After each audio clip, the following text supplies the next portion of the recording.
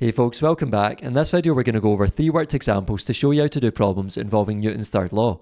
Now if you haven't already done so, check out my previous video covering the theory on this topic, and that way you can apply what you learned in that video to this one. So let's get into it. Question 1 says to state Newton's third law of motion. Well, remember from the notes in the theory video, we have that every action has an equal but opposite reaction, or you can describe it in terms of two objects A and B and say that if an object A exerts a force on object B, then B exerts an equal but opposite force on A. Question 2 says using Newton's third law of motion, state the action and reaction forces involved in the picture below.